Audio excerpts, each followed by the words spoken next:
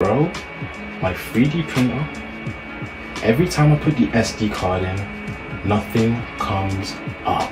Say, whoa, relax. I've been through this issue myself, and I figured out 12 ways you can fix this issue. Is that okay? Just give me the fixes, bro. Give me the fixes. Okay, here are 12 ways you can fix your 3D printer not reading your SD card. Okay, we gotta go with the simple one. Remove your SD card, try reinsert it. Give it like a little clean, try reinsert it. You've obviously probably done this already, but I have to let it be known because some people might not have tried it and this could be their fix. So that's the first thing. And make sure you're inserting it properly, because sometimes you have to hear a click for it to actually be working. If you don't hear a click, just make sure it's in there, it's the right way around. Hopefully that fixes the issue for a lot of you guys. Second thing, clean the SD card and the SD card slot. So maybe there's some kind of blockage that's in the way of the actual SD card going in. So you might have to just try blow into the slot and see if that helps, and then try to reinsert the SD card, alright? Third thing, this is more the serious stuff. So you can try and rename the G-code file. Sometimes the G-code file doesn't get read properly because of the way it's named. So sometimes renaming the file into something smaller, or using the underscore characters in Cura, something like that, that can help fix the issue. Like I remember reading some comments about the Ender 3v2 having like an 8 character limit, so it wouldn't read the file. So try and shorten out the characters of the file, see if that works. Fourth reason, similar, there's spaces in the file name. Rather than spaces, use the underscore, like I said in the previous thing. That could be a fix, try that one out. Fifth fix, insert the card, turn the 3D printer off, and then turn it on with the card inside.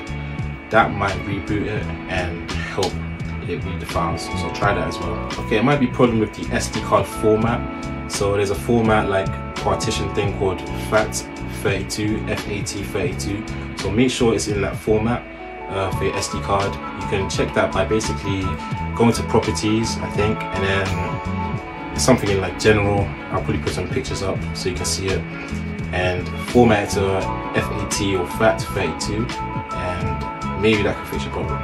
But do you remember when you format your card, your SD card, it's going to delete the files that's already on there. So make sure the files are like somewhere else, like backed up. Just make a copy of it in a desktop file folder. And yeah, if you find this video useful, make sure to subscribe, like the video, leave a comment if it helped you out as well. So seventh fix is to try and lower your SD card capacity.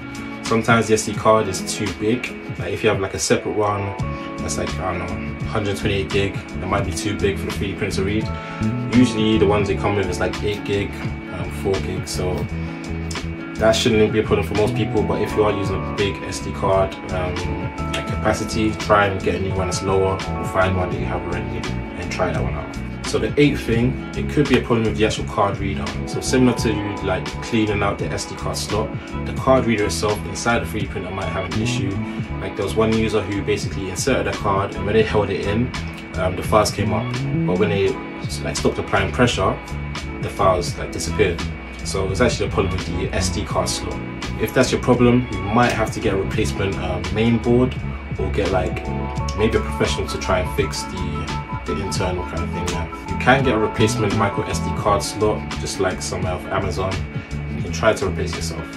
Ninth fix is to free up space on your SD card. If your SD card is running low on space, sometimes the performance can take a hit. To fix this, I'd recommend freeing up some space on your card and seeing if that helps. You might just need to replace your SD card. It might be the SD card itself that's the problem, so you can just get another one off Amazon, pretty cheap. You just get like a 4 gig or 8 gig and try that one out. Hopefully that helps solve the problem. The last thing I do is try to bypass the need of an SD card by using like a remote kind of software. One is Octoprint, but I do think you need an SD card to download it. But there's other software that you can use that does a similar thing, where you can take the SD file, slice it, and upload the G-code to the 3D printer remotely, so you don't even need the SD card itself. So that could be the final fix if all your fixes don't work. So hopefully that helps you to fix your 3D printer that's not reading the SD card.